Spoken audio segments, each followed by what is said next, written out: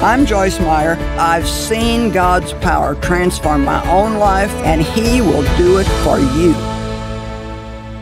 This morning, I want to talk to you about being interrupted by God. Yes. Well, we can kind of see that everybody needs that, right? You know, most of us have some kind of a plan for the day. I mean, I know there are people who just kind of fly by the seat of their pants and they never know what they're going to do, but, you know, most of us have some kind of a plan. And how about if we start the day by lifting our plan up to God and saying, now, this is what I have planned, but I just want you to know I'm available for you. And if at any time you need to interrupt my plan because you need me to do something else, then please help me hear you and be quick to obey. How many of you think that sounds good? You know, I always say that if you want to be used by God, you don't need ability, you just need availability. You'd be amazed how many people think they can't do anything for God because they can't find any special talent they have. But God can give you the talent to do whatever He wants you to do if you're just available. Interrupted by God. God rarely asks us to do anything when it's convenient. Actually, when He calls, He seems to not care too much at all about what we're doing. Because whatever we're doing is not as important as what God wants us to do. I must say that one more time. Whatever we're doing is not nearly as important as what God wants us to do. Amen? So, Paul told Timothy to preach the gospel in season or out, whether it was convenient or inconvenient. But there's a little something else I want you to see about 2 Timothy 4:2, because I think in some instances we've gotten a little bit off track, and if we go to church and we hear anything other than something that just makes us feel good, then we don't like the sermon. But Paul told Timothy, preach the word, be ready in season and out, reprove, which means correct, rebuke, which means correct a little bit harder, and exhort, which means to edify and make people feel good about themselves. But I tell you, if you go to a church where your behavior is never confronted and where you can always just be really comfortable, I think sometimes, well, I kind of enjoy making people squirm in their seats a little bit. You know, it's kind of, you can kind of tell when you're saying something that people would really rather not hear. But you know, it's the stuff that we would rather not hear that we need to hear. And you know, most people who teach or preach, they love it when people say amen or they're shaking their heads. And Dave always tells me, don't be so concerned about everybody clapping and saying amen about everything you say. They clap for the stuff they already know and agree with. When they're quiet,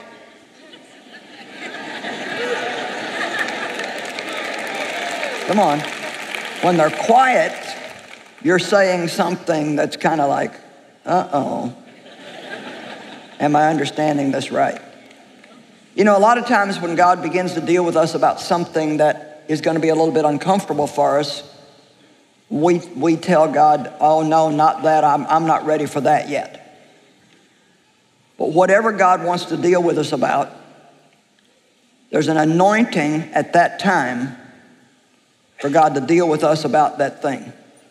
And many times we want to wait for our own timing, and then things can be really, really, really difficult. You know, after we're born again, our number one job is to grow up. Amen? And we need more mature Christians, and mature Christians are stable. They're not up and down and all over the place based on what their circumstances are doing. And mature Christians are very prompt about obeying God because they know that God is smarter than they are. and that his way is always best. Well, Felix was a man who'd been hearing about the gospel and hearing about Paul in particular, and he wanted to learn more. And so in Acts 24:25, it says, and as he reasoned, Paul went to him and he says, and he reasoned with him about righteousness, which I guess challenged Felix's behavior, and about self-control. And he tried to talk to him about the upcoming judgment. You see, I think we need to be reminded more often that the day will come for every one of us, not some of us, every one of us, when we will stand before God and give an account of our life. The day will come for every one of us. And I think we need to think about that sometimes. When we will stand before God and give an account of our lives. Now, obviously, if we're true believers in Jesus Christ, this judgment is not going to be about whether or not we're going to get into heaven. But I think for Christians, it's important what we do with our time. I think it's important how we treat people. How many of you think that how you treat people is important to God? Can I tell you something? I think it's the most important thing to God. I think the way we treat other people, especially people who can't do anything for us, especially people who can't do anything for us, I think it says more about our character than probably anything else. We need to get about the business of loving one another and not just talking about loving one another. Amen? So I guess in a way today is a little bit about calling all of us to a higher level of obedience. And obedience really is always a sacrifice. It's some kind of sacrifice. If God asks me to do something for somebody, it's going to take some of my time. It's going to take some of my money. It's going to take some of my effort. If I want to grow tomatoes, which I don't, but if I did, and I had a package of tomato seeds, I could not ever have a garden full of tomatoes unless I sacrificed my seed. And so, seed, of course, can be money, it can be time, but I believe that every act of obedience or disobedience is a seed that we sow that will bring a harvest in our life. It'll either bring a harvest that we really like, or it will bring a harvest that we don't like. The word convenient, and let me just say that I think in our society we're pretty addicted to convenience and comfort. Does anybody agree? I said to my daughter 2 or 3 months ago, I said, you know what I've realized about myself? She said, what? I said, I really don't like to be uncomfortable. And most of us, you know, we're just not always very tough. You know, you go to some of these other places like third world countries or developing countries, and I mean, the things that they don't have, and many of them are happier than we are with all the stuff that we've got. Matter of fact, one of the things we complain about is all the stuff we have that we have to take care of. So,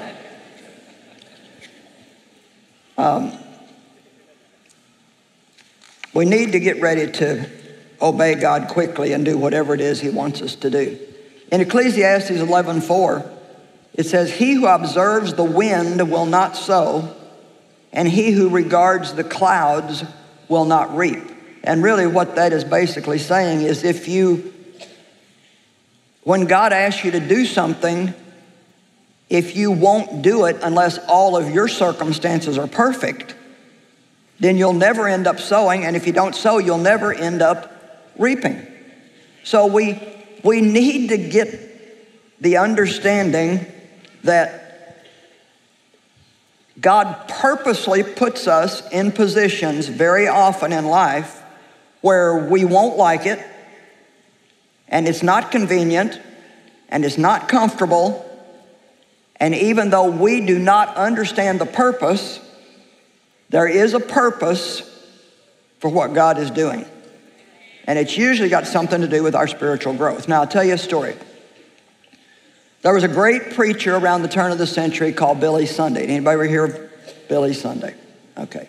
He was like the Billy Graham of that day. And he had been a professional baseball player. And he heard the gospel, got saved, and felt called to be an evangelist. And so he just became a great, great, great man of God. Now, leaving that there for a minute, there was a local pastor of a local church in Chicago, which is where Billy Sunday was also from. And one night, he woke up in the middle of the night and felt like God was telling him to go down to the Chicago train station and preach in the middle of the night.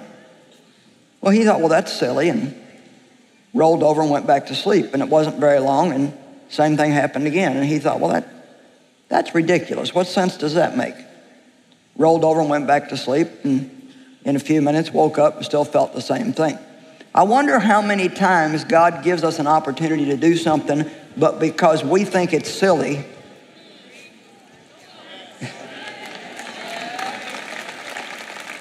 or it doesn't make any sense, we just kind of blow it off and don't do it. Well, I guess the man was mature enough to finally realize it was God talking to him, and although it didn't make any sense at all, he gets up in the middle of the night, gets dressed, goes down to the train station, and he ends up actually one level below where the trains were running.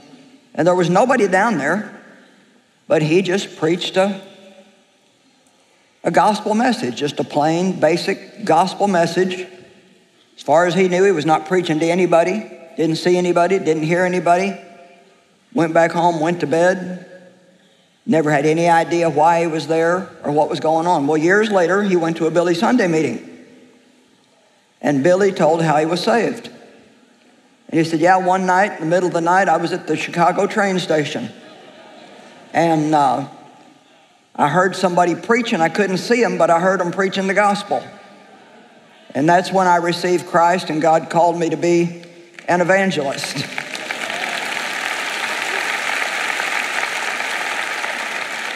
So I want you to remember that when you're out and about, you are the hands and feet of Jesus.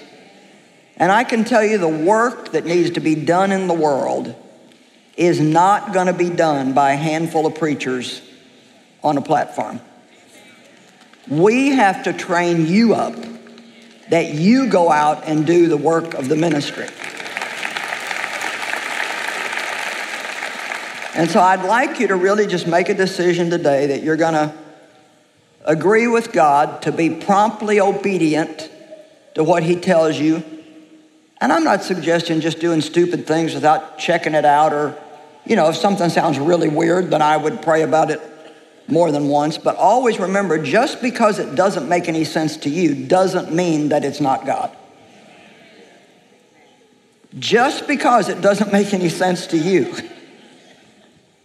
doesn't mean that it's not God. We try to apply our human understanding to what we sense in our heart that God wants, but God's thoughts are above our thoughts, and his ways are above our ways. I remember a time when I was going to lunch with a friend, and I had another friend that I went to lunch with a lot. Her and I actually spent a lot of time together, and now I'm going to lunch with this other person, but I kept feeling like I should invite this other friend to go.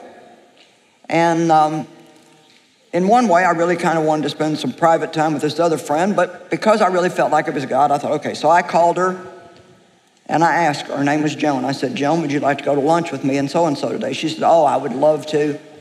I appreciate you asking, but I'm spending the day with my mom.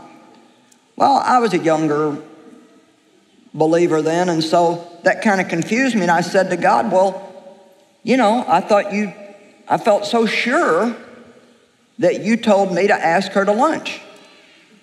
He said, I did. I didn't tell you she'd go. I just told you to ask her.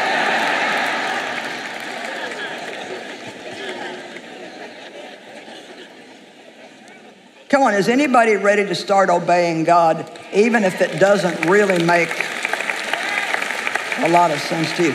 See, I believe that life can and should be and will be a real adventure if we really every day say to God, I'm available for you, whatever you want. It could be smiling at someone. It could be telling somebody that the color they've got on looks good on them. I don't think we realize how many people out in the world are desperate just to believe that somebody sees them. So, we're going to obey God, whether it's convenient or whether it's inconvenient. Now, let's look at a few people that God called at very inconvenient times and see how they responded. Oh, and by the way, do you know that as far as I can tell, every person that Jesus healed, he was on his way to do something else. Come on, I want you to understand that. He was headed to Jerusalem, and blind Bartimaeus cried out, Jesus, thou son of David, help me. And the Bible says, the Amplified Bible says, and Jesus stood still. Don't you love that? He's going somewhere, and he stood still. I wonder how many times we're in a rush to get somewhere that's really not even all that important. And we pass by the man lying on the side of the road bleeding because we've got our plan and we don't want to be inconvenienced. Wonder how many more people we could help if we were willing to make a little bit of a sacrifice to do it. Matthew 4:18 through 22. While walking by the Sea of Galilee, Jesus saw two brothers, Simon, who's called Peter, and Andrew, his brother, casting a net into the sea, for they were fishermen. And he said to them, follow me, and I will make you fishers of men. Immediately, they left their nets and followed him. Now, you know, we read this stuff, and I don't think that we think that much about it, but if you really stop and think about this, how amazing is that?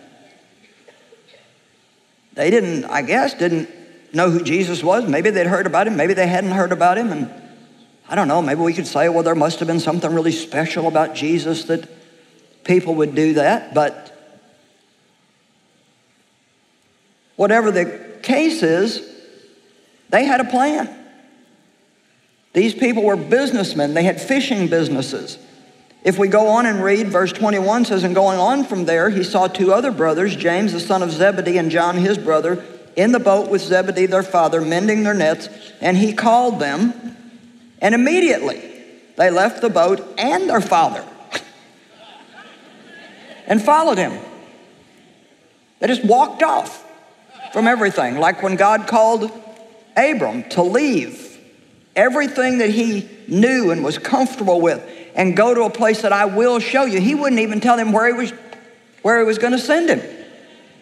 And if we get around to it, you'll see, I mean, Abraham basically just wandered around for years and years. And, you know, he'd pitch a tent one place, and then pretty soon God would tell him to move, and he'd pitch a tent somewhere else, and God would tell him to move. And, you know, he's doing all this stuff because God had told him, if you'll do this, I'll bless you and I'll make you a blessing.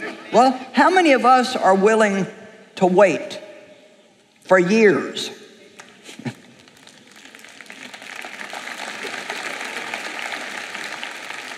The test of faith. We don't get what we want the moment that we want it.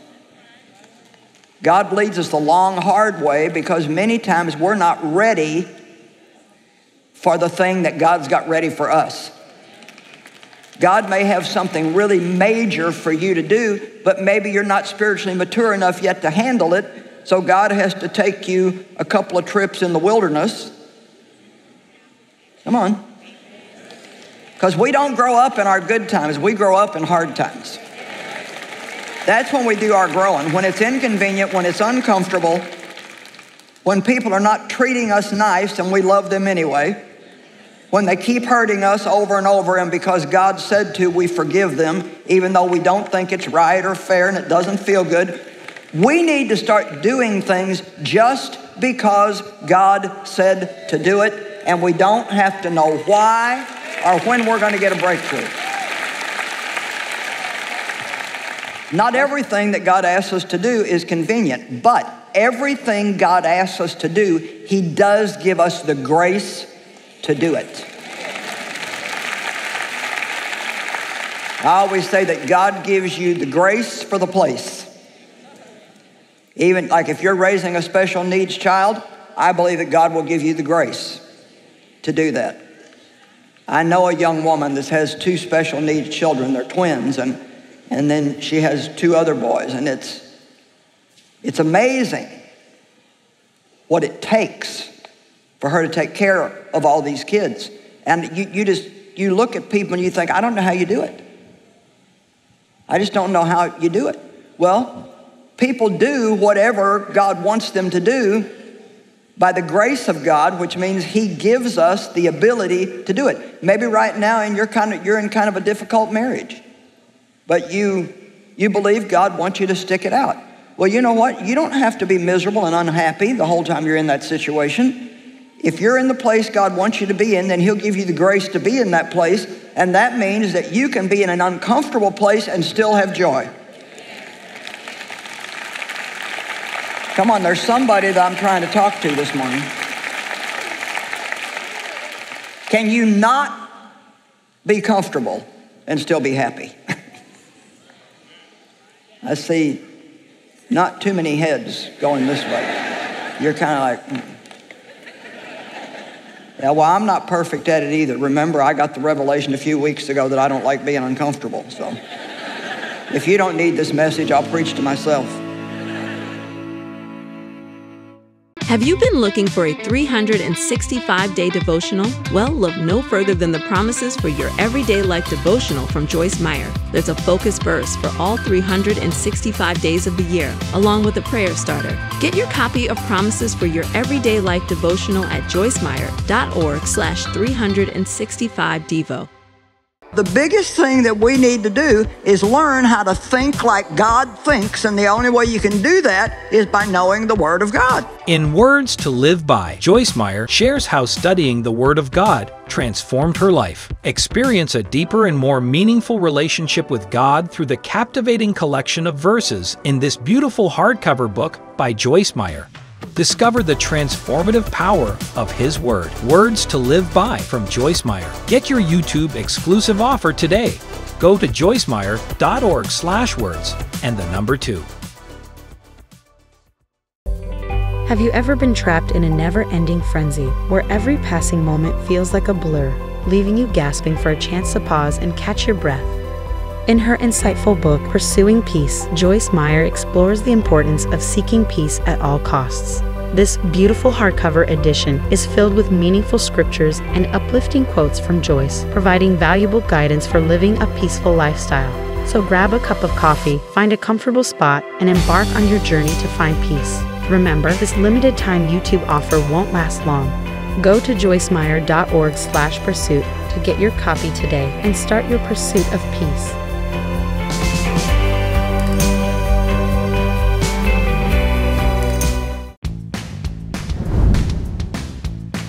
The mind actually is the battlefield. That's where we win or lose the war with Satan. He said all he gets to say. The rest of the day is mine. You start asking God to heal you and He will restore. He's the God of all comfort, and I am so grateful that I know how to call on God.